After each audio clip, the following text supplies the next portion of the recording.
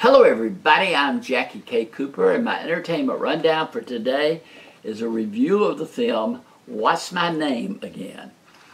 Now, every once in a while I like to take a look at independent films. You know, they're filmmakers just starting out on their careers, and that's what this film is. It's directed by Spencer Zender.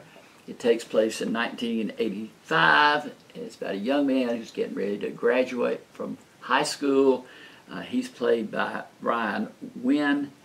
He has possibility of swimming scholarships, but the focal point, he's getting ready to celebrate his 18th birthday, and he realizes he's got to make a choice as to what his name is going to be, because his mother, played by Allison Burns, has been in 3 different relationships, and any one of the 3 men could be his father.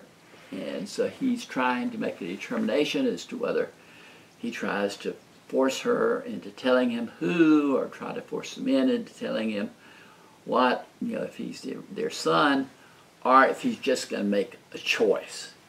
And so the whole movie is about this, you know, conflict that he has within himself as to whether to, you know, claim a name, whether to search for a name, etc.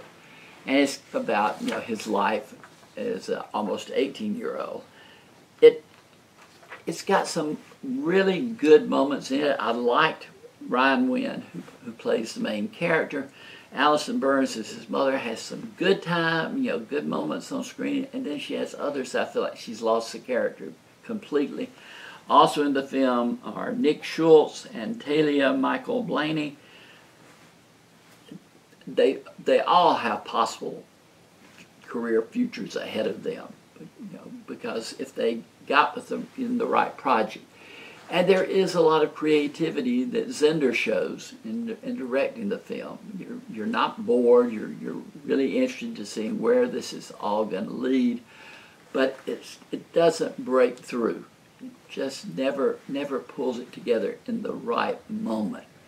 But again, it's one of those films that show a lot of indication of promise, and I'll be looking out for the next thing that I see these people related to. The film itself is not rated, but there is profanity and mild violence.